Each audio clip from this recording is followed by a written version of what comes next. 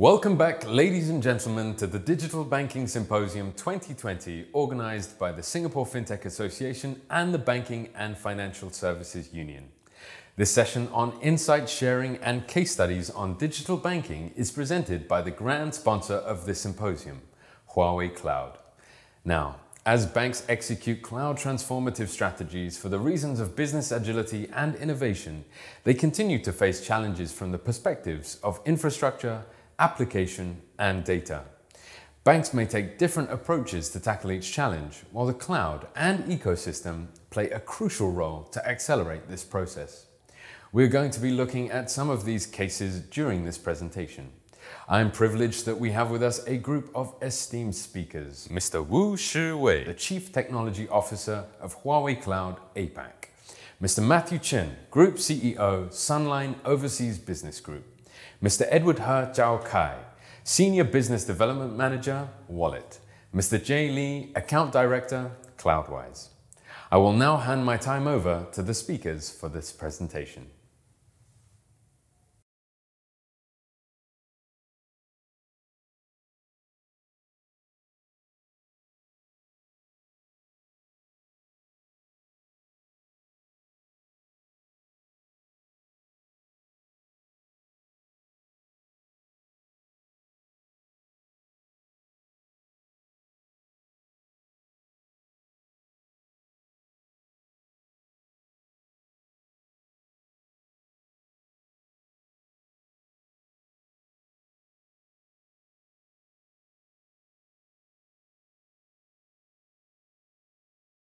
Welcome back, ladies and gentlemen, to the Digital Banking Symposium 2020, organized by the Singapore FinTech Association and the Banking and Financial Services Union. This session on insight sharing and case studies on digital banking is presented by the grand sponsor of this symposium, Huawei Cloud. Now, as banks execute cloud transformative strategies for the reasons of business agility and innovation, they continue to face challenges from the perspectives of infrastructure, application, and data. Banks may take different approaches to tackle each challenge, while the cloud and ecosystem play a crucial role to accelerate this process. We're going to be looking at some of these cases during this presentation. I'm privileged that we have with us a group of esteemed speakers. Mr. Wu Shiwei, the Chief Technology Officer of Huawei Cloud APAC. Mr. Matthew Chen, Group CEO, Sunline Overseas Business Group. Mr. Edward He Zhaokai, Senior Business Development Manager, Wallyt. Mr. Jay Lee, Account Director, Cloudwise. I will now hand my time over to the speakers for this presentation. Hello everyone. Thank you for coming to the event today. My name is Wu Shiwei, CTO of Huawei Cloud APAC region. My sharing topic today is cloud adoption in banking industry, where I will be first talking about the key drive forces for banks to go cloud, followed by how cloud technology and solutions address the current challenges.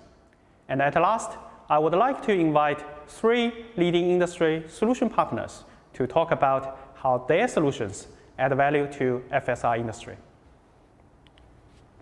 First of all, what are the key motivations for banks to go cloud? I've been told many reasons, such as scalability, one of the most frequently mentioned words, and also DevOps, cost optimization, etc., etc. However, after deep discussion with many of my clients, I found 2 key motivations that are behind all other reasons and driving cloud adoption. They are, number 1, business agility. Number 2, innovation. Just to give you some examples of business agility and innovation requirements, a bank may want to launch a Happy Friday promotion to encourage their e-wallet users to shopping with QR payment. They will work with merchants to give huge discount every Friday, which potentially increase the transaction volume to X million per minute. Now, what is the first question you will ask in order to prepare such an event? Scalability, right? Yes. Think about what we need to address scalability without cloud. we will need to estimate the transaction volume. We need to estimate the extra servers you need to prepare. If there is not enough servers, you need to raise a procurement request. This whole process could take months, which basically making your go-to-market quickly impossible. So the real problem here is not about money or ROI, at least not the entire problem. The real problem here is your go-to-market speed and the try and error capability. You want to quickly test the market. If it fails, it should fail safe, which translates to business agility. Other examples, like implement a new feature to interface with core banking system. Again, takes months to plan in old days. Support an urgent request from government, such as cash aid during COVID-19. Again, you cannot wait for 2 months to implement such a feature. It is all about how quickly you can address the market needs. Now, regarding to innovation, a typical scenario, for example, is implement a digital onboarding process to support those people who have limited access to banking services. They may live in a remote area or they have difficulties to visit bank branches. Such system requires integration with a number of AI technologies, such as facial recognition, OCR, live body check, digital signature, etc. If you do not have cloud, you will have to buy each technology from the market or train your own AI models, which basically makes your innovation trial very expensive. Cloud provides a very efficient platform to try out new technologies and build proof of concept products. I just explained business agility and innovation are the key requirements. Now, let's take a look at the challenges to address business agility and innovation. I have already mentioned some challenges as example in last slide. Now, I would like to summarize 3 types of challenges in overall. The first challenge is the infrastructure. I briefly mentioned in last slide, you have to consider ROI, the time needed for procurement, and even you have gone through the first 2, you will need to consider your data center capacity when adding new clusters. The second challenge comes from application level, the complexity of interfacing with legacy systems, the difficulty in terms of monitoring and troubleshooting a complex application system, especially in a microservice design system where thousands of services form a complex service mesh. These 2 basically requires us to do extensive testing before we can release a new feature, hence causing long release cycles. The third challenge comes from data level. Even you have addressed the infrastructure challenge, the application challenge, you need to consider data, especially when you are doing innovation type of development. You may lack of training data, you may lack of skilled development resources. You would want to have some off-the-shelf APIs to get started quickly. Now, is cloud technology able to address all the challenges mentioned above? Well, some are yes, such as IT capacity, scalability, OPEX versus CAPEX, even AI big data platform. But the rest are not. You cannot solve legacy system integration with cloud technology alone. You cannot implement open banking API with just cloud technology. You will have to do a lot of in-house development to integrate cloud technologies together with your data, your business process to form a complete solution. Or you may consider leveraging cloud ecosystem to accelerate your development. In the next few slides, I would give you some showcases how you may adopt cloud technology and ecosystem solutions to quickly go to market. First of all, I divided the bank IT portfolio into 3 sections roughly. The first section is backend, including core banking system and data platform. The second is the front end, which mainly are the omni-channel applications, such as mobile banking, e-wallet, call center, etc. And the last section is IT operation and support. Now, let's look at each section one by one. For core banking system, this is usually the most difficult part to deal with. If you want to move any serious business applications to cloud and really enjoy the benefits brought by cloud, core banking is always a bottleneck you want to address.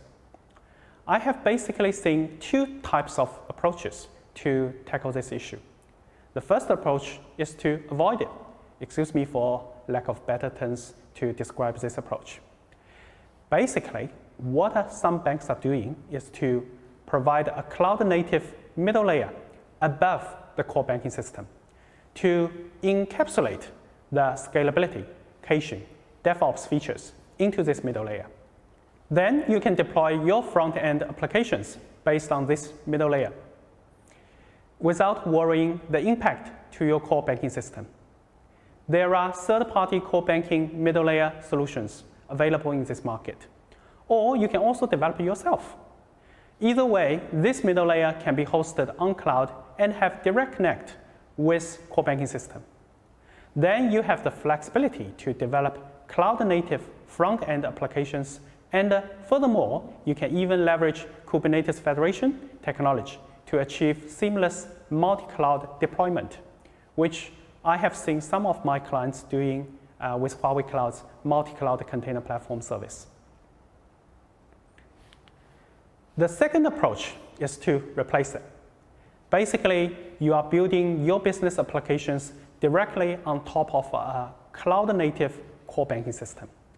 This approach usually happens in a bank who has none or small legacy asset, such as virtual banks in recent years. This may also happen in a bank who is practicing so-called double core strategy, where you will have the legacy core banking system running aside with the cloud-native core banking system. You migrate to cloud-native core banking system module by module, feature by feature. And it may take a long time until you can safely decommission the legacy core banking system. Either way, cloud-native core banking system need an environment to host, and the best option would be cloud, regardless it is public cloud or dedicated cloud. For example, Huawei Cloud work with our partners like Sunline to provide a total solution, including both cloud environment and the core banking system to speed up the deployment process. In a virtual bank case, we managed to help a virtual bank open for business from scratch within 9 months after they get their virtual banking license.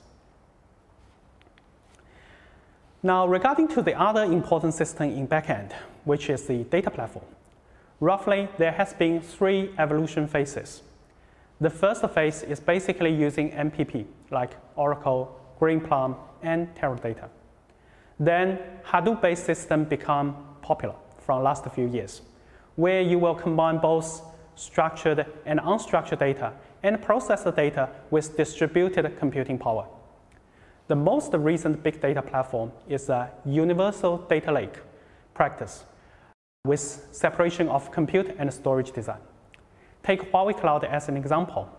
Use Object Storage Service, OBS, as a data lake storage. OBS supports multiple big data protocols, such as HDFS, POSIX, or S3 compatible protocols. Then you can leverage all kinds of processing technologies without any data duplication or movement, including Huawei Cloud's in-house development platform, such as ModelArts, open source technologies such as Hadoop, or third-party commercial technologies, such as Cloudera. This brings benefits in both storage cost saving and data management flexibility. After introducing the current trend in core banking systems, now I would like to talk about channel application systems, which is the front-end applications. I found in this particular field, the development trend is pretty much the same for all banks. To fully adopt containerization and microservice design so to achieve agile development and easy migration to cloud, instead of just lift and shift. There are basically 2 considerations in this process. First one is performance and scalability. Performance in order to achieve better cost effectiveness, and scalability to handle ad hoc traffic peak and better user experience. The second one is multi-cloud practice, as most banks do not want to have vendor lock-in. Apparently, cloud technology has developed new solutions to address both requirements. Take Huawei Cloud as an example again. Huawei Cloud has released container service on bare metal server solution to save virtualization cost. Some additional features we provided is, one, we put a special device into the bare metal server called SDI card, and we offload the container management workload to this SDI card. So the CPU power of this bare metal server can be fully utilized for client computing workload. The other feature is we use Ola OS for bare metal server. This OS is a much lightweighted operating system developed by Huawei to further reduce performance cost on operating system. In terms of multi-cloud, some Kubernetes Federation-based services have been released by GCP or Huawei Cloud, because obviously multi-cloud adoption is more in favored by new market comers. But I believe all cloud vendors will have to provide multi-cloud solution one way or another to address the client needs. So far, Kubernetes Federation is most practical and well adopted. As I mentioned previously, it is common practice for banks to enhance in-house development, while also working with industry partners to accelerate go-to-market. As a result, cloud vendors must provide ecosystem support to assist the banks in this field. Hence, I've shown an overall picture of Huawei Cloud's collaboration model with our technology partners. Huawei Cloud will focus on fundamental cloud architecture, which we call Qingtian architecture, and the cloud deployment services hosted upon, regardless public, hybrid, or edge cloud. Qingtian architecture has two main focuses. The first focus is hardware-software synergy. As you may know, Huawei Cloud is probably the only cloud vendor who produce both hardware and software to implement our cloud. Thus, hardware-software synergy is driving the continuous enhancement of cloud performance. To give you an example, the SDI card on bare metal server, as I mentioned in last slide, is one of the features offered by hardware-software synergy. The other focus is the Arcade Cloud Brain, which mainly handles task scheduling across different platforms, including cloud, edge, and devices. It is mainly driving the enhancement of cloud management efficiency. The technology partner will build their solutions leveraging the features provided by Qingtian architecture. This diagram is basically another angle of our partner ecosystem view, which shows the industry vertical solutions and the cross-industry horizontal solutions built on top of Qingtian architecture. In FSI industry specifically, many partners are from China who developed very innovative solutions, well-tested and proven in Chinese market, and now landing in this region together with Huawei Cloud, such as e-wallet, microloan, wealth management, etc. Today, I actually have invited 3 partners to give their view of the industry development from core banking, channel application, and IT management perspectives accordingly. Now, just to finish up and discuss the last important part of banking IT portfolio, which is IT operation and management. I can see there are roughly 5 stages that banks are going through. Some may have adopted all the 5 stages. Some may have adopted a few. The first stage from bottom to top is system health monitoring. What we want to achieve here is to monitor the system health 24/7 from monitoring nodes deployed globally and alert the operation team if a failure has been detected. The goal is to identify a failure before the real user reported, so the banks can jump ahead to fix it. Though it sounds a very basic feature, actually some banks still have not implemented such measure and can only respond to a failure after many users reported. The second stage is Application Performance Management, APM. The key difference to the first stage is you are now looking into the internal application and services, monitoring the service interaction internally rather than the external user interaction. This is particularly important when banks going through microservice design.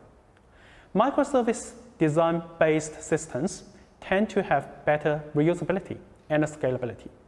However, it is also introduce complexity in terms of troubleshooting and management. APM system will give detailed insights about each application and each service and their upper and downstream interactions, thus assist the operation team to identify root cause of any threats quickly. The third stage is AIOps. Many bank systems are time critical. Thus, you want to eliminate a potential threat before it becomes a failure. And you cannot rely on humans to perform such tasks for efficiency and cost reasons. With AIOps, you can create baseline operation status of each application automatically. In case of an abnormal situation detected, AI engine will respond automatically to handle this situation. Common methods including auto-scaling, pause non-critical workloads, switch to DR system, etc. The three stages mentioned now are mainly addressing the IT system itself. The next two stages are focusing towards business in IT perspective. In the fourth stage, you may not only consider a failure as an IT system crash, but a bad user experience is also considered as a failure. A simple example is internet banking registration. If a large number of users give up in the middle during the process, there must be something wrong in terms of the design of this workflow or a faulty system somewhere. So some banks now also implemented SDKs to collect user behavior data to provide insight about customer churn, UI design, workflow efficiency, etc. The goal is to provide data support for continuous user experience improvement. Now the last stage, I call it integrated operating model between business and IT. Basically, business operating indicators should be traced and reflect IT operating status. Take a simple example. A bank is monitoring daily transactions from business perspective. If transaction level drops significantly compared to normal time, the IT team should also spot this change in IT operation and quickly respond whether this change is caused by IT system failure. If IT operations spotted a system workload increase, business side should also see corresponding business indicators change to determine whether this is normal behavior or as a result of malicious attack. In this stage, banks become more aware of how their IT systems is performing regarding to business, and hence able to make better decisions on IT investment. Here is the closure of my today's sharing. As I mentioned, I also invited 3 partners to give you some insight about their perspectives and real cases. I hope you enjoy the rest of sharing, and thank you, everyone. Hi, everyone. My name is Matthew Chen. Today, I'd like to share with you how we can help banks to strive through collaborative banking. So these days, everyone's talking about banking 4.0. So what is banking 4.0? A lot of people actually mistakenly thinking that, banking 4.0 is just mobile banking app, right? A very interesting test to do is, nowadays everyone has smartphones, right? So you can actually rank, all the applications, all the apps that you use on your smartphones. You can rank them by screen time, right? You can see how actively that you are using your own mobile banking app. Usually, without a doubt, usually your own mobile banking app is by far the last little dot in the end, right? So everyone knows there's a super app in China. It's called WeChat, right? Commands more than 1 billion users, right? Social platform, the biggest social platform in China. So a lot of banks actually think they can build a super app but actually it proven it's very difficult because all of the peoples that in the ecosystem, as you can look at, right, the outer layer is all your partner ecosystem. So it doesn't matter travel, accommodation, shopping, education, social entertainment, medical transportation, lifestyle, so on and so forth. It's just that these partners ecosystem, these people are not in your banking ecosystem. So it's very difficult to drag them onto your mobile banking app, but rather the bank need to weave your product and services into your partners ecosystem. So banking 4.0 is all about working with and through your partners ecosystem and to onboard customers, not only through your own channels, but through your partners channel, right? So this is the first layer, the outer layer, the fundamental layer of banking 4.0. But in order for that to happen, it actually demands a very flexible core. That's why we're talking about open banking, open APIs. And then we're also talking about, cloud native microservices oriented architecture, right? So because in order to weave your product and services into your partners ecosystem, your core, need to be very open and very flexible, right? This is why a lot of traditional core banking system probably is a bit obsolete because it's too monolithic, right? But a lot of people actually overlook the middle layer. So what is the middle layer? The middle layer is actually the analytical layer. So we like to call it the brains of a bank, decision making.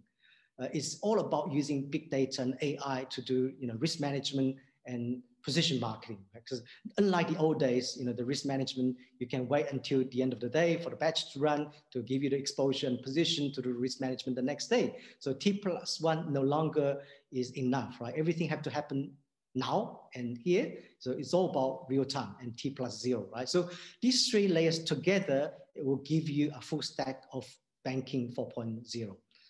Now let's look at how banking 4.0 in action, right? So what you're looking at is actually one of the first digital bank in China. You probably guess, right? It is WeBank. They got their banking license towards the end of 2014, and then we helped them to launch the digital platform in 2015. And then one of the first product they designed is actually to help university graduates to get a loan, to micro loan, to pay for their rental, right? As you know that Shenzhen these days is Silicon Valley, so the property price is really shooting through the roof. So they cannot afford to buy, they can only rent, but they don't have enough saving to even get that first down payment. So very small ticket item for a very small duration, but even that, they cannot get a loan from a traditional bank. So that's why this micro loan product is really targeted at this very specific underserved market by using big data and AI. And then look at them, right? So 5 years down the track, they clock 100 million customers already. And look at the NPL ratio, it's only 0.51. So very, very impressive stats here. You might wonder, it's very good about China, right? Because China is 1.4 billion, a large population, homogeneous countries with a super app such as WeChat they can tap into. But what about outside China, right? We have, so many silos and not large enough population, right? So the example you're looking at is actually one of the first digital bank in Philippines, right? So they have no branches, just one HQ with 2 ATM machines downstairs, right? So unlike China, outside China, there's still a large component of cash economy. So first question we need to resolve is how we handle the cash handling, right? So you can see that by helping them to connect with more than 20,000 ATM machines, so other banks infra, right? So as long as they have a Visa Plus logo or PayNet logo, and then you have a debit card from this bank, you can withdraw cash from any of these 20,000 ATM machines nationwide for free, right? Why for free? Because all the savings we help them to save on infra, they'll be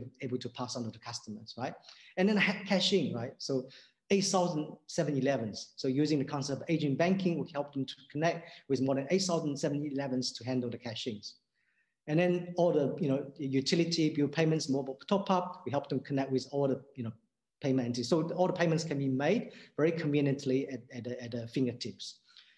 And then one of the important customer acquisition, actually, they're working very closely with one of the largest e-wallet in Philippines, right? So by weave their smart saving product into this e-wallet, because e-wallet obviously is not a bank, they cannot pay interest. A few clicks in the e-wallet, these customers of e-wallet can become these bank's customers just within a few clicks, right? So onboarding through the partners app, right? That's what I talked about before. And then, during the pandemic situation, even we helped them to launch a smart smart loan product to help, especially the SMEs that has, hardships, going through some working capital issues, to help them to, get a loan 12 months, interest-free loans, a fixed-term loan for 12 months, right? So we can push out that kind of loan in a matter of days, right? So it's a very, very fast time to market. You might wonder, right? This is very good for a brand new digital bank, but what about, if you are existing bank with, existing systems? So what do you do, right? So some banks actually went on the path of just doing the outer layer, just mobile layer, right? So they created a digital skin and wrapped the digital skin around the existing core, but often they find that the existing core is too much a dinosaur to push product into the market. But then again, they don't want to go to a big bank because that's too risky. So we actually coined a solution, we call it a parallel solution. So it's actually a gradual replacement methodology. So what do I mean by that? We actually help them to launch a brand new digital bank. So almost like building a WeBank, or that Philippine bank, a brand new digital bank, a digital challenge bank within the bank, sitting side by side with the existing core without disturbing the business as usual. Of course, we talk to the existing core in terms of customer information, in terms of regulatory reporting, as well as the data and the general ledger. But the first phase is all about attracting NTB, new to bank customers, without touching the ETB, existing to bank customers, right? And the second phase, once, let's say your existing customers, nothing stopping them from opening a digital account in the digital core. If they like the experience in the digital core, nothing stopping them from close the bank account in the old core, transfer the fund, and move to the new core. So they can migrate by themselves, which really, really minimize the migration costs, right? There's only the last phase. We left with a very handful of corporate banking customers, because all the retail and SME customers, they'll be able to migrate themselves. So we only need to do the migration in the last phase for the corporate banking customers. And also by then, your banking users also already get familiarized themselves with the digital core. So also minimize the so-called project risk, right? And this example that you're looking at, one of our first customer in Thailand, if you look at the bottom right-hand corner, they are using a mainframe core banking system, a legacy system. So we helped them to launch a digital core side by side. Now we're in the phase of moving and hopefully converging the two core into one, right? And of course, these days, you can't do it with talking about cloud, right? So a lot of people talking about cloud. So everything I talk about so far in this session can be made available on a cloud. Depending on regulation of the country, it doesn't matter, private cloud, hybrid or public cloud, we can do that from technology point of view, right? So obviously we work very closely with Huawei. We can make that digital platform really available, almost like a turnkey, out-of-box solutions through Huawei's cloud, right? So I'm conscious of time. So that will be the end of my presentation, and I welcome any questions you might have. Thank you. Hi, everyone. This is Edward from Wallyt, a payment ecosystem solution provider. Wallyt has been serving over 200 banks and with a total exceeding 35 million merchants worldwide. Wallyt is also a trusted partner for offering digital payment solutions to the banking industry. I want to cover the topics of digital banking and its customer journey, and at the end, Wallyt services and a case study. I want to present a quick overview of the growth of global mobile payments. First of all, despite many countries in the regions rapidly developing their digital payment solutions, cash remains the major tool of payments. From the chart, non-cash transactions are getting more popular worldwide, and the most significant change was happening in China, which now becomes almost a cashless country. Western countries, Middle East regions, and African countries are catching up with more digital payments, including credit cards, e-wallets, and QR codes, and contactless payments. Mobile phones, especially smartphones, are the leading hardwares needed for carry on digital payments. With stable internet access, almost all individuals in a country could access payments for online and offline, face-to-face scenarios. Even for weak infrastructure, mobile phones are crucial tools for payments in the financial institutions to deliver their customers' financial services, including unbanked populations and underserved groups. There are 4 main archetypes for e-wallets. The key concept for e-wallets is to engage customers, given their background, payment behaviors, and also financial situations. In that sense, e-wallets are taken to provide the necessary payment services, such as bill payments, money transfer, top-ups, and a gateway for multiple scenarios related to personal lifestyle, entertainments, and transportation. So here are 4 archetypes of e-wallets. Some of them are targeted the unbanked groups, and the other 2 types are mostly for the lifestyle-related scenarios, including most of the different major e-wallets in the region of Asia Pacific and worldwide. For the customer journey of digital banking, we can clearly see that digital banks are launching all the services now online, combining bank services and payment services through their digital banking app. The digital bank's core values are very attractive to customers, including an ever easier banking account registration process, lower cost of transferring funds, and customized loyalty and rewarding systems. Digital banks are reshaping the banking industry, and they're flexible to create innovative services based on the needs of customers constantly. So here, digital banks are focusing on sectors, including providing higher value-added services and a much more significant cost advantages, and also step change and agility, including system upgrading and maintenance. And most of all, that they are providing all digital services to their end customers. Digital banks release the open APIs for different services providers and build an ecosystem for customer journeys. Beyond the banking services, digital banks could integrate various vertical industry players to fulfill customers' requirements for a simple and a convenient lifestyle. So here, a regular customer, they could explore an easier registration process to apply for different financial services through digital banking app. And then they could also have access to different other service providers, including lifestyle scenarios and their personal financial needs, investment requirements, and also personal value-added services, all provided through the digital banking app. So here, Wallyt is helping and empowers the digital banks for their services. Wallyt provides the technical solutions for digital banks to set the roadmap for building the payment ecosystem.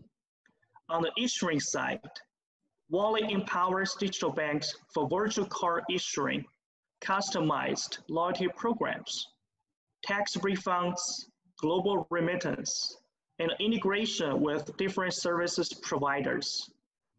On the acquiring side, Wallyt enables digital banks for merchant acquiring, online payment processing, unified QR code solutions for transactions, and also value-added services to allow banks to collect data to provide personal loans, customized loans to their merchants. And then Wallyt will also help banks to have standardized open APIs to be integrated with different industry players. For example, catering industry, traveling, ticketing, delivery, loyalty, and e-commerces. All these value-added services could be available on the digital banking app platform for their end customers.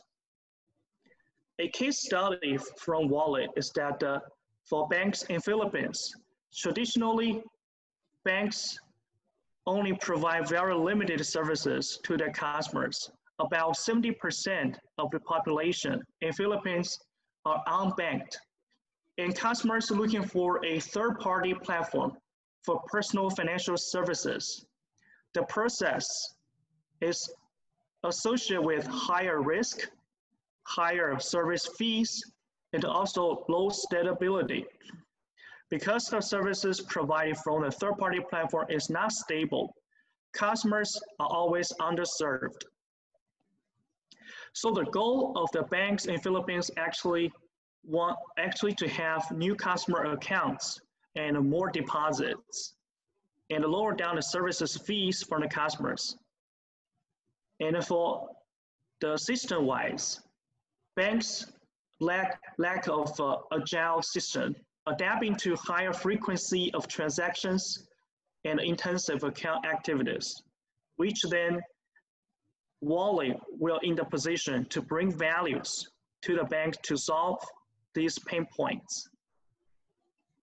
So in this case, Wallyt provides the assistance to the banks interacting with their core banking systems and manage the updates and upgrading of services to the customers. Wallyt also minimize banks' technical development and then offer all-inclusive digital payment solutions to enable banks for digital banking services. So Wallyt will grow its business and provide continuous operations with the bank together to serve the merchants and end customers, to enable more digital services scenarios on the digital banking platform. And then Wallyt will also have the very enriched marketing experience to let the banks to have a clear trace of their digital ecosystem building process. That's pretty much the sharing from me today, and thank you.